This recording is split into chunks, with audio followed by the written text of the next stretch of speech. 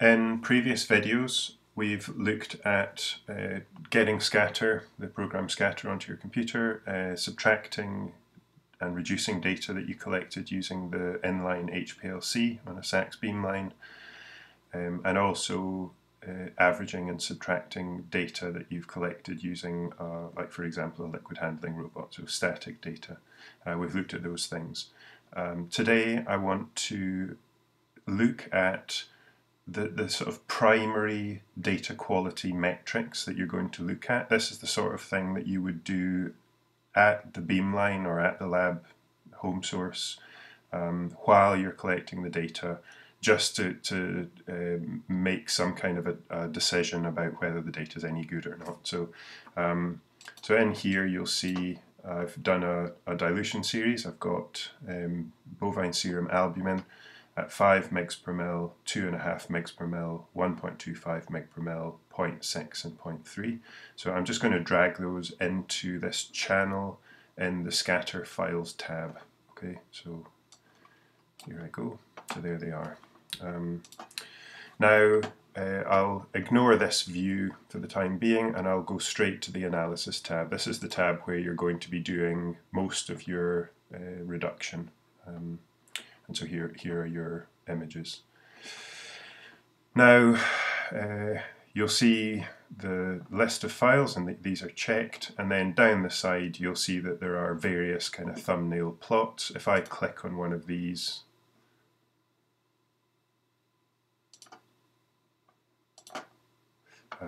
you'll see that it comes up in the thumbnail plots. Okay.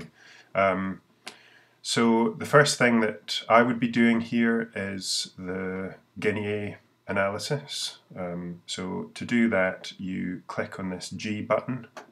So we'll start at the 5 mg per ml. I'll click on G, and we bring up this plot. Now this is at the top here. This is just your raw data. We've changed the units for the plot. Instead of plotting the Q, which is the sort of scattering vector, which is normally in inverse angstroms, versus the intensity, we've now plotted Q squared versus the log of the intensity. And there's an approximation in which a globular particle, monodispersed particle, will show a straight line relationship in the low Q regime here. You can see the red is our straight line, and then this kind of greenish colour, the data comes down. It looks like a reasonable approximation to the straight line down here, and then it sort of deviates from the straight line. Down here, your residuals, this is just the difference between that straight line and the points. You can see in the residuals the same kind of trend. Okay. Now down here, Q times RG limits, that is, we calculate from the gradient of this line what the radius of gyration would be, and then you say that the Q max here, the sort of last point in your Guinea A fit, times the radius of gyration must be less than 1.3. And so the scatter Guinea A fitting tool has automatically included data in this plot out to Q times RG of 1.3 or just below. Okay. Now what the Guinea A approximation says is that a globular monodispersed particle should scatter in a straight line using this plot out to 1.3, but as your particle deviates from that ideal, the relationship may break down earlier. So your Guinea A fit should never go above 1.3, but at times you won't even make it out to 1.3, and you can see here that we don't make it out to 1.3. So what I'm going to do is I'm going to reduce the maximum Q here until I feel as though we're getting a straight line. And I would go to about there. So you can see now the residuals are roughly random around the line. There's a bit of structure in this, probably coming from the beamline setup. And so it's not quite perfect, but you can see that we've now got a roughly straight line fit. Okay, and what that's done is up here you can see there is now a radius of gyration, and an I0 calculated for the 5 mg per ml BSA sample. Okay, so what I'm going to do is I'm just going to continue to do this for all of them. Okay, so roughly that.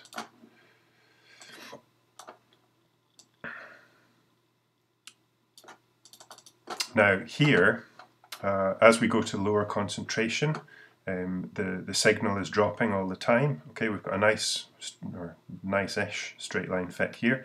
You can see we're beginning to deviate a little bit at low Q. You can see that particularly in these residuals. Often around the beam stop, you get a little bit of background scatter or a little bit of some sort of artifact. You've maybe included a little bit of the beam stop shadow in the beam or something like that.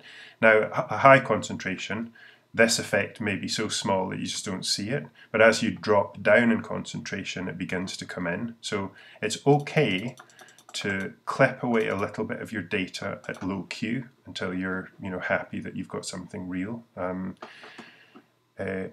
Aggregation in the sample would also show up at low Q, but in that case you would tend to see you've got a sort of straight line fit for your Guinea A, and then it really slopes off. At some point it's not valid just to cut that out. So if you're cutting away 30, 40, 50 points down here, you probably have to go back and have a look at your data quality, but clipping away a few points at low Q is fine.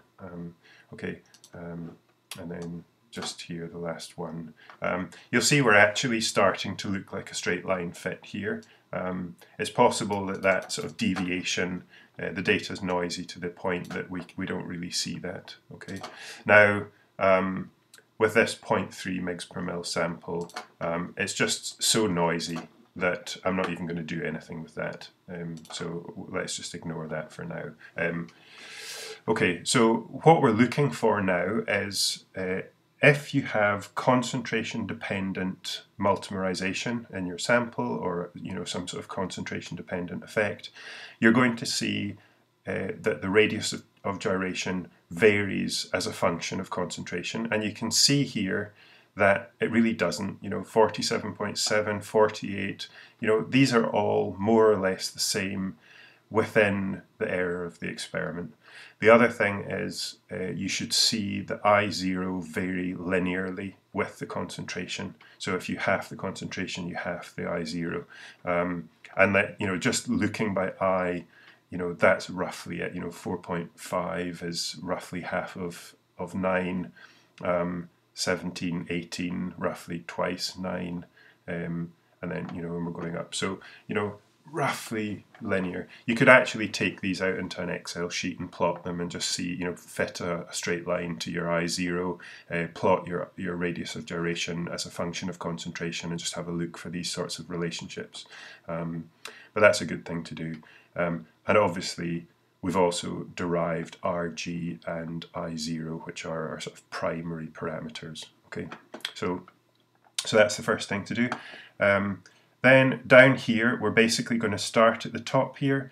We're going to work down here along the bottom and back up the other side as a sort of a primary way of looking at the data. But before I do that, I'm just going to select one image. Okay, so this is just a plot of the data. You can see it looks fine there.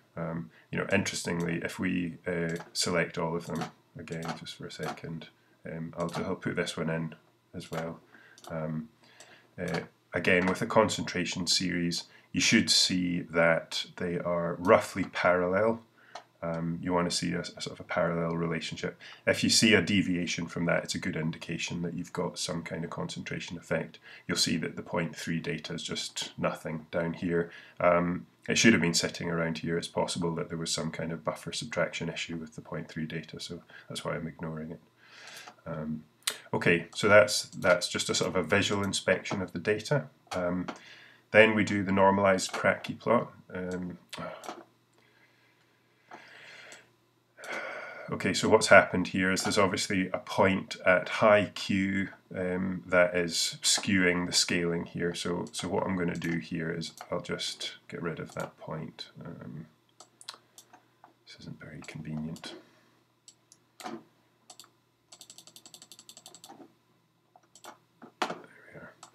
so I just got rid of a few points. Okay. Sorry about all this clicking, clickety-clicking. Okay, so here we are. Now, the dimensionless cracky plot is a cracky plot, and it's scaled using the radius of gyration. So if you try and do your normalized cracky plot before you've done your Guinea A analysis and got a reasonably accurate estimate of RG, this is going to not be accurate. So just make sure that you do that first, okay? But the idea here is that for a globular monodispersed sample, the top of this peak here will sit bang on that crosshair, like this, okay, and come back down again. Globular samples, you'll get a peak and then it'll essentially close at high Q, so it'll come all the way back down to the baseline. And then for an unfolded sample, this will come up and then it'll just continue to rise with time. So the cracky plots are giving you a sense of whether it's flexible, unfolded, or whether it's globular. And then this thing here is really telling you about how globular it is and how monodispersed it is. This is BSA collected on the robot. And BSA exists as a monomer, dimer, tetramer equilibrium in solution. And so this is not a monodispersed sample, and this is really the first indication that we've had that this isn't a great sample. Notice that polydispersity isn't really reflected across the concentration series as well. So, so this is a good thing to do. Okay, so this is an indication that we're not dealing with a perfect system here. Okay. The Guinea A peak analysis is just, obviously we've done our Guinea A fitting here. We truncated this data back to about there to get a straight line fit. This is just another look at it, and the red model is showing the trajectory of where the data should be when it agrees with the Guinea A, and you can see it sort of deviating here. So we've truncated it back to where it fits with this curve. The residuals are more or less right. There's a bit of a bend in the residuals there, but it's not too bad. Okay, so it's just another way of looking at the Guinea A. And when you're doing your Guinea A analysis, it might be worth pulling up this Guinea A peak analysis just for another look at it. For sense, you take any help you can get. Okay, and then the flexibility.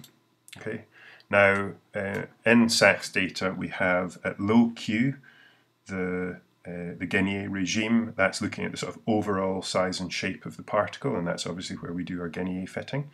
And then we have a sort of an inflection point where the data rolls over, and then we have a power law slope where the data drops off to some power. Okay, for proteins, that slope will trend as somewhere between Q to the -4, and that would be a folded globular particle, would have a Perrod slope of Q to the -4, and then as we become more diffuse, heading towards completely unfolded flexible peptide in solution, we tend towards Q to the -2. So in this plot here we've got Q to the 4, Q to the 3 and Q to the 2, and depending on the nature of our particle we should see a plateau on one of these plots. So if I grab this slider here and drag it back, what I'm looking for here is the first sort of plateau region. So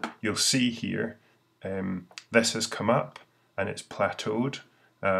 My Q to the 3 is dropping and my Q to the 2 is dropping even more quickly. So what that's telling us is that it's probably a globular particle. It's not diffuse and flexible, it's globular because we've got this. And it tells us that we would be expecting a Perrod slope of roughly Q to the 4. And this is from this estimate, okay? Now, using the slider, we've set our maximum value for this plateau region using this plot. So I'm going to close this now. And the next thing I'm going to do is look at this volume. We're doing these out of order now, you'll notice. I'm going to do this volume thing here. Okay, so the Perrod Debye, this is our Q to the 4, and you'll see that that Q max that we chose using the slider has been automatically set here, and it's point number 428. This blue line here is going to be the straight line fit to this slope, okay? And you'll see it, you know, it's not a straight line fit at the moment. Now I could use this arrow here to gradually work my way up to a point where I'm going to be fitting this. It takes ages. So I normally just put in a number here that's maybe, you know, sort of 40 or 50 points shy of this. So I'll do like sort of 380. And that'll just bring me into the ballpark. And then I'm basically using these to fit this kind of straight line part here. Again, here's my residuals. You want them randomly distributed around this line, okay? And that gives us a parod slope of 4, which is what we expected from that flexibility plot. Now, another nice feature of this is it gives you then a volume for your particle. So 206,224 cubic angstroms. You can divide that through by the density of protein. When I'm doing this, I use an approximation of 1.7, so 206,224 divided by 1.7 should give you the molecular weight of your particle. Now, you need to take this with a pinch of salt. It's an approximation. In this case, we've obviously got a polydispersed sample, so it's going to be an average of everything. And also, as your parod slope deviates from 4, heading towards flexibility, you can imagine your flexible particle, you know, when you average all of your flexible particles in solution together, you get a kind of a fuzzy cloud, which has a much larger volume than you'd expect. And so this will be much bigger, and it'll give you, you know, very large molecular weight. So this will work pretty well for a nice globular monodispersed sample, parod slope 4. You've got no multimerization issues or anything. That should work reasonably well. But you know, in this case and in a lot of cases, it actually gives you a fairly inaccurate estimate. But you know, it's something that's kind of worth keeping in mind. Okay, so it's telling us we don't have a flexible particle. It's nice and globular, but we know from the normalized cracky plot that it is somewhat sort of poorly monodispersed. Okay, so the last thing I want to look at here is the VC plot. You know, here's my dodgy point at the end that I had to get rid of before. I might just get rid of those again so that we can see that a bit better. It's not going to like me. Okay, don't worry about that. Essentially, the VC plot, this plot here, if you've got a good buffer subtraction, you'll see this curve coming up and plateauing. Where you see it coming up and continuing to rise, it's often an indication that your buffer subtraction is quite poor. And it needs to be looked at. So you know, mine rises a little bit, but that's not too bad. This looks all right. You know, if it's rising much more steeply than this, you have to go back and have a look at your buffer subtraction. Okay, so those are the steps that I would be going through at the beamline. Just having a quick look at my data as it comes off, making sure that it's of high quality, asking myself the question, do I need to go back and measure something different with the sample? You know, do I need to remeasure the buffer, etc., etc. I would usually have an Excel spreadsheet open and I'll be writing some of these numbers down, you know, making some plots, thinking as well about what I might want to include in a paper as kind of evidence that the data is of high quality. So I hope that was helpful, and thank you for listening.